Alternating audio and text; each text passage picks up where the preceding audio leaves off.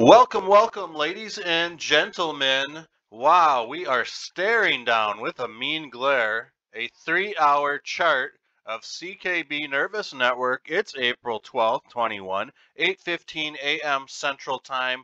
Let's go. Now, what do we have going on here in the last couple days? Well, we've got a double bottom. Now, we've triple bottomed off this 200 moving average since April 7th, which is a great sign because we are painting an incredible trend line that seems to really be holding well. And we are definitely in a short squeeze or a squeeze right now. You can see I was starting to think that we were going to uh, form an ascending triangle based off this here. However, we did have a recent spike yesterday evening, so it's kind of looking more like a symmetrical triangle.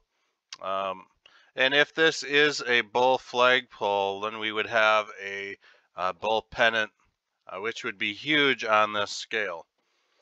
But anything can happen, in my opinion, at this point. There's still room to break this 200.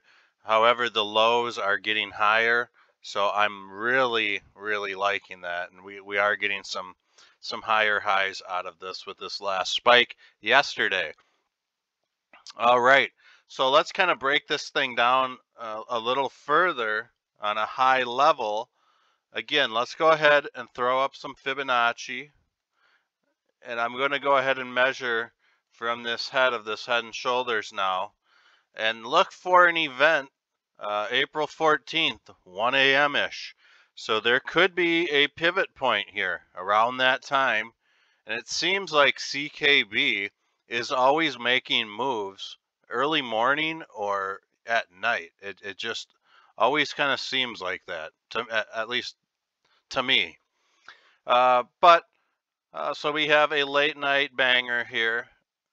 And so something to be careful about.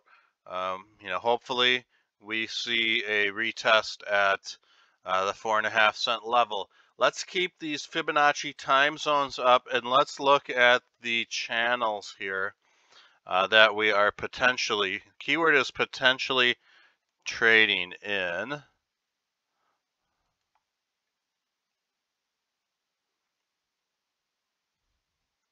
Bear with me 1 second, folks. So as you can see, we are really kind of forming an ascending triangle as long as this fills out to this time zone here. Then we would definitely see this triangle happen. I'm thinking this would be a great launch spot too, because there really isn't anywhere for CKB to push sideways or trade sideways for any longer. If it's going to trade within this channel, it's being forced to make a move right here.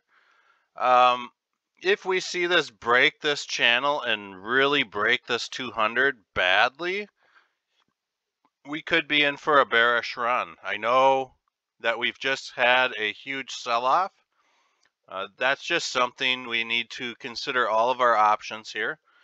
One thing I do want to say is that if we look at the 4.5 cent level,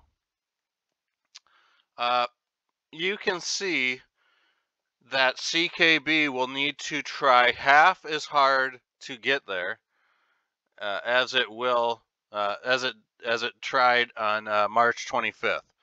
It ripped from 0.0179 all the way up to 4.5 cents within like 4 or 5 days. Incredible.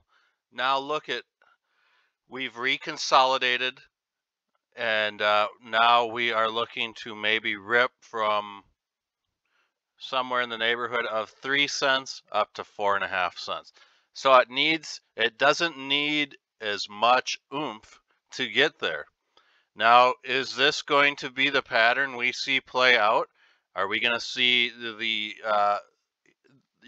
coins start ripping on the 14th and maybe see a new high of this, or a retest of this 4.5 cent on the April 20th Fibonacci time zone, there's a good possibility we might see something like that happen. And if that does happen, you know, I could definitely see maybe a cup and handle form.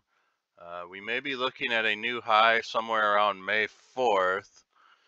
If this thing takes off from here, uh, you know, I definitely think we could be seeing some higher price points should this cup and handle scenario play out, because this would be a cup and handle that would be over a month long, a pattern that's a month long. That's huge. Typically, the shorter patterns will fail more often than not. But this would be a great sign to see something like this happen. This is not financial or trading advice. This is just wild speculation, and that's all it is. Wild, educated guess. But as far as the head and shoulders pattern that I was warning everybody about when we were back on April 7th, I said, watch out. We may see the inverse head and shoulders pattern. Well, it formed. Like I mentioned in previous videos, they don't have to be perfect all the time. They can be very sloppy. So we have that going for us, folks. Now, there's not really much else to say in this video, so I'm going to wrap it up. We're going to have to still wait for the next couple days, maybe till tomorrow, April 14th at 1 a.m., to really get a handle on which way this thing's going to go. I think at this point in the game, this April 14th, 1 a.m. Central Time, is going to be a very important pivot point. There's only 2 ways to go. I think around this time is when we're going to see this thing start ripping. So I hope you guys enjoyed this video. I tried to keep it a little bit shorter. If you want to support the channel, feel free to hit that like and subscribe button. I know I truly appreciate it.